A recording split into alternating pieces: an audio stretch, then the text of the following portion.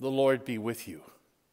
This Easter, we start our celebration the way it would have been for the people that experienced the first Easter. We go to the tomb expecting only death, only the suffering and uncertainty that we see so much in our world today. But as we will see, Jesus rose from the dead to change all that. Join us now for our worship.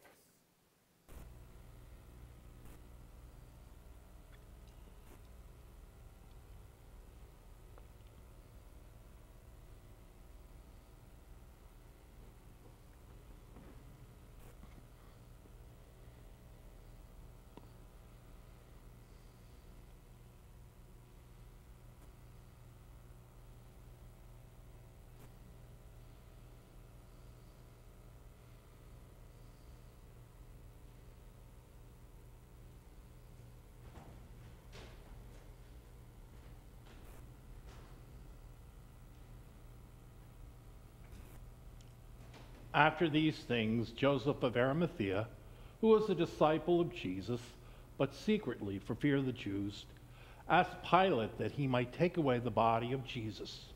And Pilate gave him permission. So Joseph came and took away Jesus' body. Nicodemus also, who earlier had come to Jesus by night, came bringing a mixture of myrrh and aloes, about 75 pounds in weight. So they took the body of Jesus and bound it in linen cloths with the spices, as is the burial custom of the Jews. Now in the place where Jesus was crucified, there was a garden, and in the garden a new tomb in which no one had been laid. So because of the Jewish day of preparation, since the tomb was close at hand, they laid Jesus there. When the Sabbath was past, Mary Magdalene, Mary the mother of James, and Salome bought spices so that they might go and anoint Jesus. And very early on the first day of the week, when the sun had risen, they went to the tomb. And they were saying to one another, "Who will roll away the stone for us from the entrance of the tomb?" Lord God, our Heavenly Father, we walk in spirit with those who went to the tomb early Easter morning. And we walk with all the mourners everywhere who have suffered and who are still suffering. Color the world this morning dark and gray and sad. For if Christ has not been raised, our faith is futile, and we are still in our sins. Our words of confession would bounce back to accuse us. Our sins of thought and word and deed would stamp us guilty. We would continue to exist in the death called sin. The sealed tomb seals our faith. Then even God himself cannot rescue us from what we are.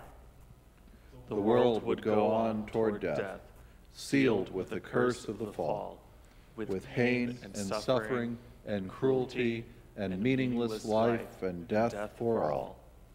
If Christ had not been raised, then those who die have perished forever. The grave would have won, for if one like Christ cannot conquer, how can we? So we come to the tomb this morning with only one thing in mind: to better prepare his body for the sleep of death, and preparing ourselves for the same sorry sleep. For if Christ has not been raised, we are the most pitiful of people. But who will roll away the stone? Pilate's stone of death, the stone of sin that blocks the way to God. The Holy Gospel according to St. Matthew, the 28th chapter. Glory to you, O Lord. Now after the Sabbath, toward the dawn of the first day of the week, Mary Magdalene and the other Mary went to see the tomb. And behold, there was a great earthquake, for an angel of the Lord descended from heaven and came and rolled back the stone and sat on it. His appearance was like lightning, and his clothing white as snow. And for fear of him, the guards trembled and became like dead men. But the angel said to the woman, "Do not be afraid, for I know that you seek Jesus who was crucified. He is not here, for he is risen, as he said. Come, see the place where he lay. Then go quickly and tell his disciples that he is risen from the dead. And behold, he's going before you to Galilee. There you will see him. See, I have told you." So they departed quickly from the tomb with fear and great joy, and ran to tell his disciples. And behold, Jesus met them and said, "Greetings." And they came up and took a hold of his feet and worshipped him. Then Jesus said to them, "Do not be afraid. Go and tell my brothers to go to Galilee, and there they will see me." This is the gospel of the Lord. Praise to you, O Christ.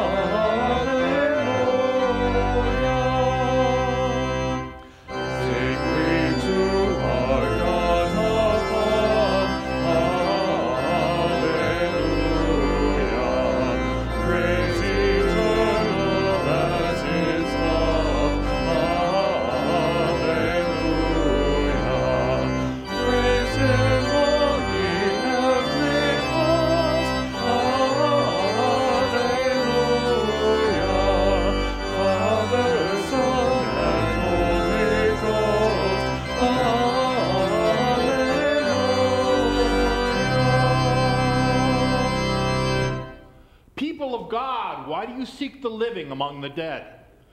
Because we have nowhere else to go. He had told us that he is the way, the truth, and the life. People of God, why do you seek the living among the dead? Because we live in a world that still suffers from wars and hunger, cruelty and bloodshed. Because families are torn apart by greed or death or selfishness. Because individual lives deny or ignore or mock God. People of God, approach the tomb. Await the dawn of a new age. Seek the miracle of new life. People of God, why do you seek the living among the dead? Because we remember his words of resurrection and life and hope and victory. People of God, do not live in death. Do not let sin be your master.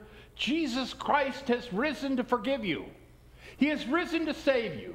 He has risen to give you life. People of God, he is not here.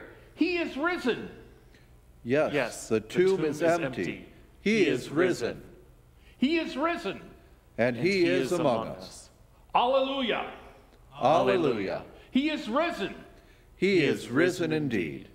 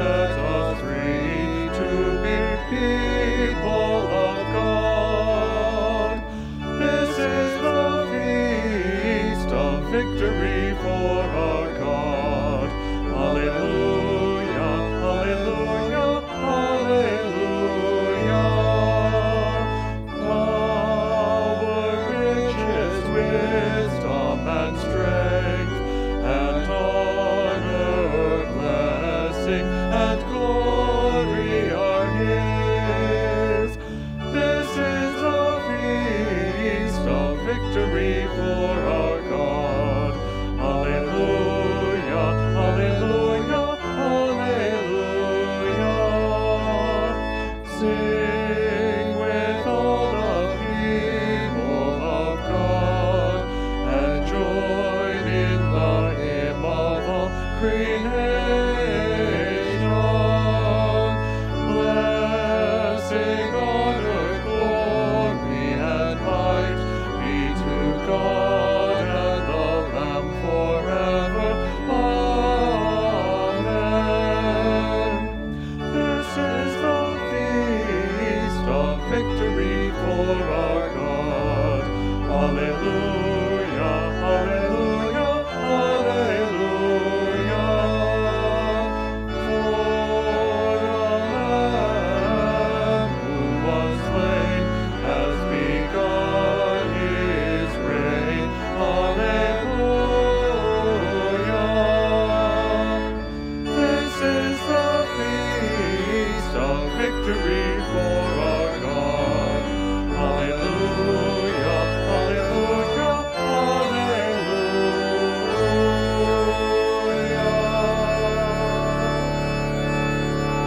The Lord be with you. And also with you. O God, for our redemption, you have given your only Son, Jesus, to the death on the cross. And by his glorious resurrection, you have delivered us from the power of death. Grant that our sin may be drowned each day by our baptisms through daily repentance, and that a new person may arise to live before you in righteousness and purity forever. Through Jesus Christ, your Son, our Lord, who lives and rules with you in the Holy Spirit, one God, now and forever. Amen. At that time, declares the Lord, I will be the God of all the clans of Israel, and they shall be my people. Thus says the Lord, the people who survived the sword found grace in the wilderness. When Israel sought for rest, the Lord appeared to him from afar. I have loved you with an everlasting love. Therefore I've continued my faithfulness to you. Again I will build you, and you shall be built, O Virgin Israel. Again you shall adorn yourself with tambourines, and shall go forth in the dance of the merrymakers. Again you shall plant vineyards on the mountains of Samaria. The planters shall plant and shall enjoy the fruit. For there shall be a day when watchmen will call in the hill country of Ephraim, arise and let us go up to Zion, to the Lord our God. This is the word of the Lord. Thanks be to God. If then you have been raised with Christ, seek the things that are above, where Christ is, seated at the right hand of God. Set your mind on things that are above, not on things that are on earth. For you have died, and your life is hidden with Christ in God. When Christ, who is your life, appears, then you also will appear with him in glory. This is the word of the Lord. Thanks be to God.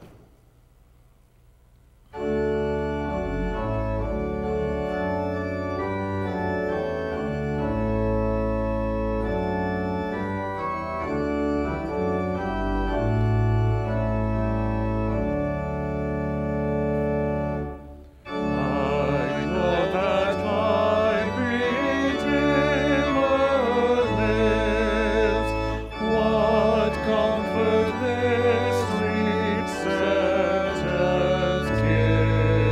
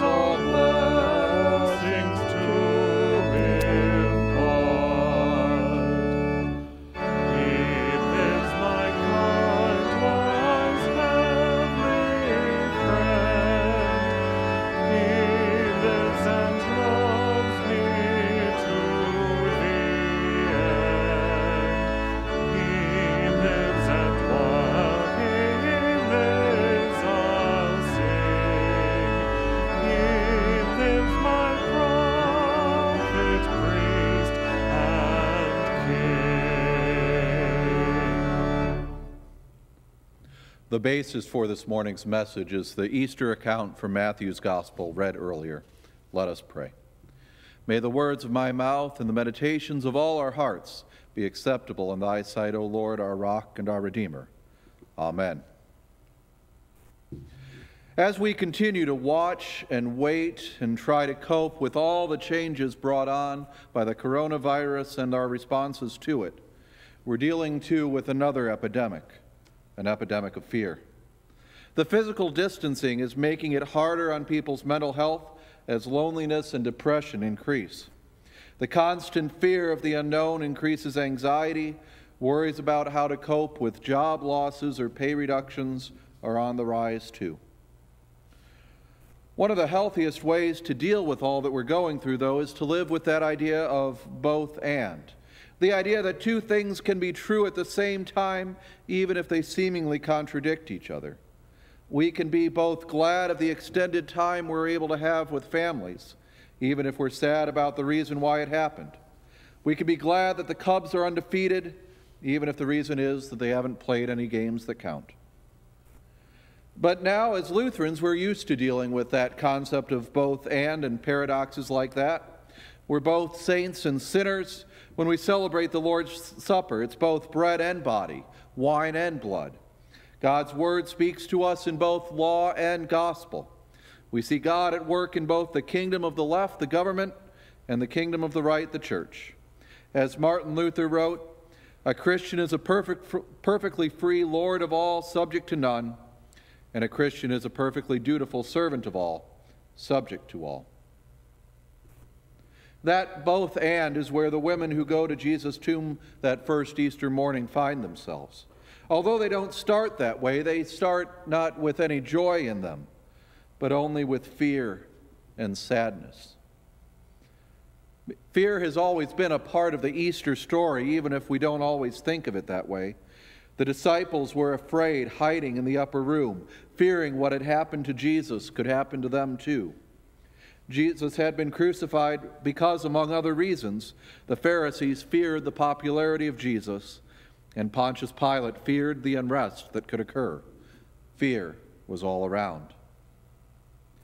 The women were afraid when they went to the tomb and discovered it was empty and saw the angel sitting on the stone.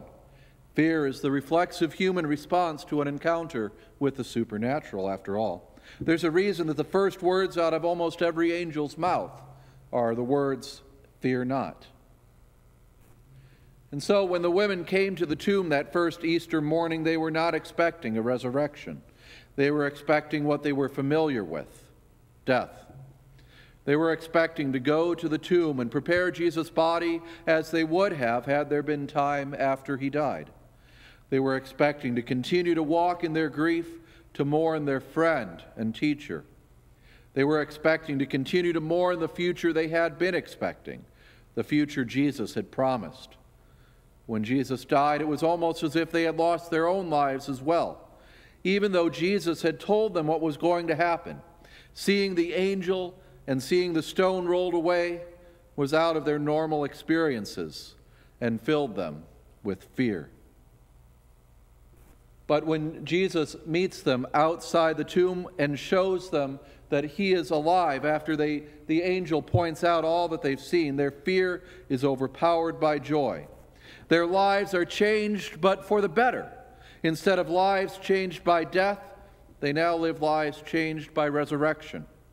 Jesus' resurrection has given them new life. But that's not the end of the story. The new life that the women have isn't just for themselves. They're to go and tell the disciples what they've seen.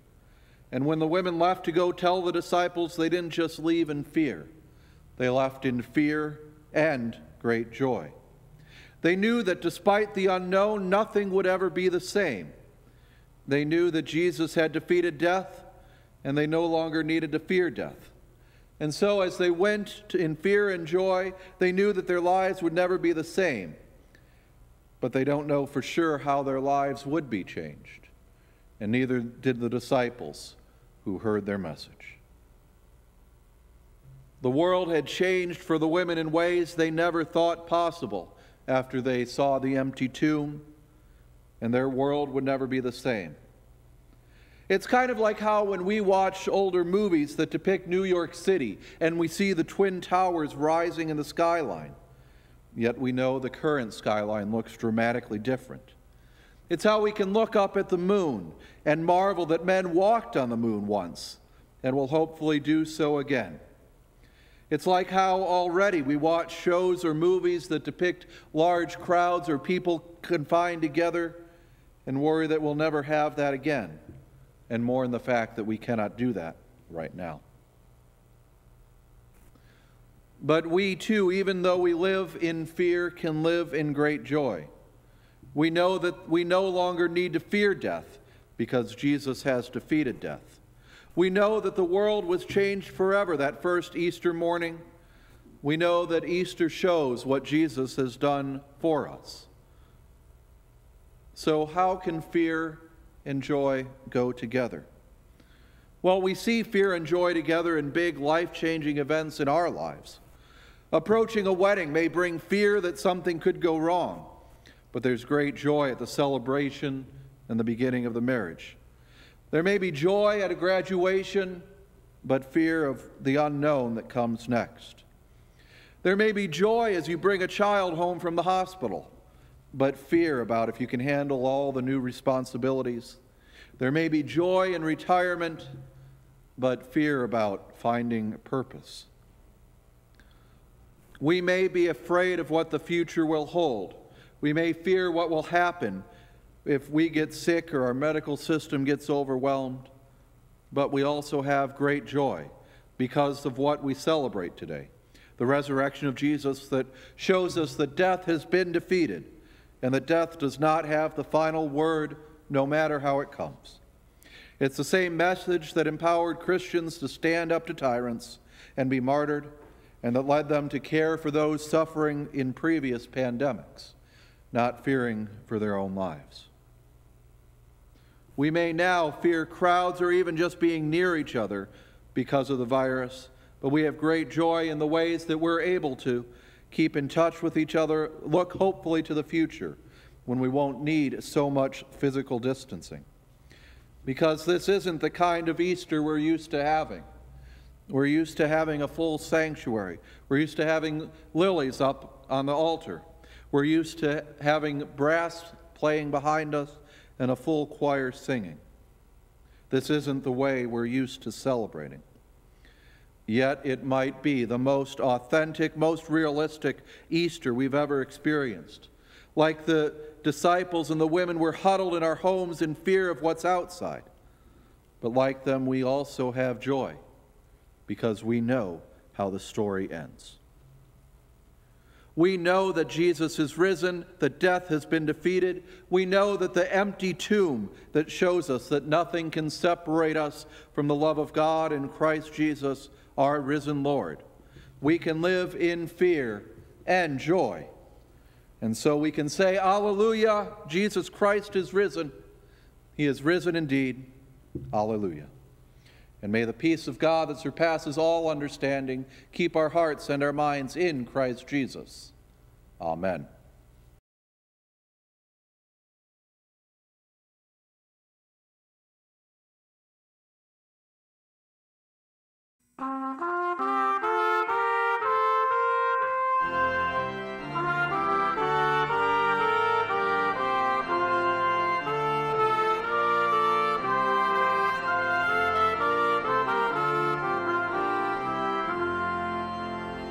Joyful Easter tide, away the sin and sorrow. My love, the crucified, has sprung to life this morrow. And Christ, who once was slain, not burst his three-day prison. Our faith had been in vain, but now has Christ arisen, arisen, arisen, but now has Christ arisen. Death's blood has washed his just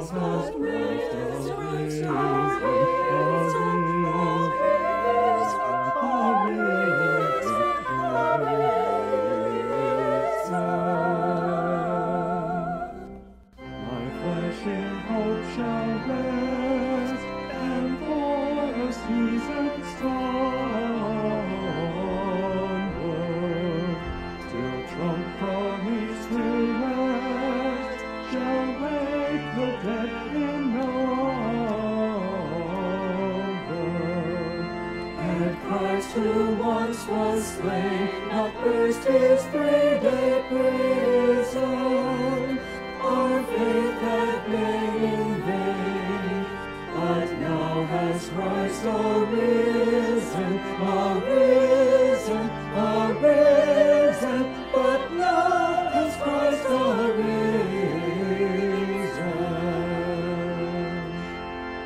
It's joyful Easter tide, always sing and sorrow. My Lord the crucified has brought to life this morrow.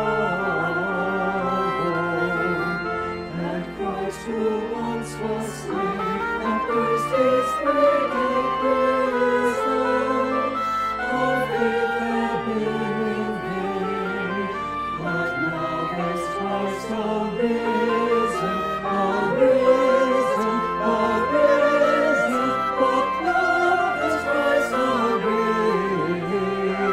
Amen.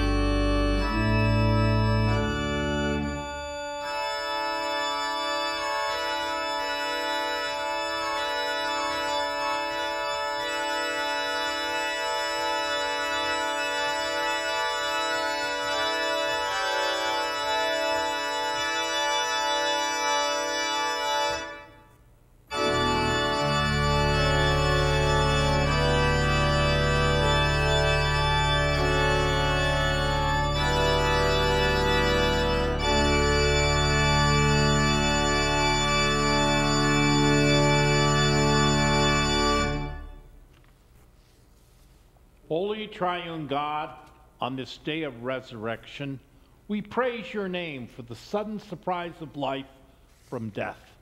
For the stone which the builders rejected has become the head of the corner. This is the Lord's doing. It is marvelous in our eyes. This is the day the Lord has made. Let us rejoice and be glad in it. On this happy day of resurrection, give us the hope of sin conquered through the cross of Christ, and teach us to say, Therefore, since we are justified by faith, we have peace with God through our Lord Jesus Christ. Through him we have obtained access to this grace in which we stand, and we rejoice in our hope of sharing the glory of God. On this glorious day of new life bestowed, give us the hope of salvation and teach us to say, Since we belong to the day, let us be sober and put on the breastplate of faith and love, and for a helmet the hope of salvation. God has not destined us for wrath, but to obtain salvation through our Lord Jesus Christ, who died for us so that whether we wake or sleep, we might live with him. On this wondrous day of death conquered through an open, empty tomb, give us the hope of triumph over death and teach us to say, But we would not have you ignorant, brothers and sisters, concerning those who are asleep, that you may not grieve as others do who have no hope. For since we believe that Jesus died and rose again, even so, through Jesus, God will bring with him those who have fallen asleep. On this blessed day of victory over Satan's powers, give us the hope of eternal life and teach us to say, Blessed be the God and Father of our Lord Jesus Christ. By his great mercy, we have been born anew to a living hope through the resurrection of the dead, and to an inheritance which is imperishable, undefiled, and unfading, kept in heaven for you. When trials and suffering rob us of joy and lead us toward hopelessness, give us Easter hope so we may rejoice in our sufferings, knowing that suffering produces endurance, and endurance produces character, and character produces hope. And hope does not disappoint us, because God's love has been poured into our hearts.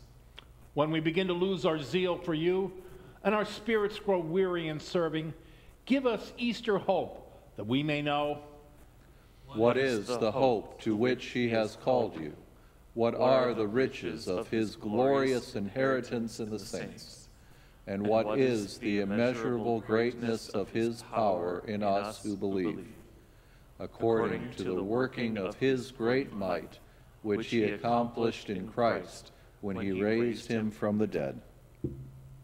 In this uncertain time, we ask that you fill us with the sure hope of the resurrection, trusting that because Jesus rose on Easter, we too will rise on the last day, and that nothing can separate us from you.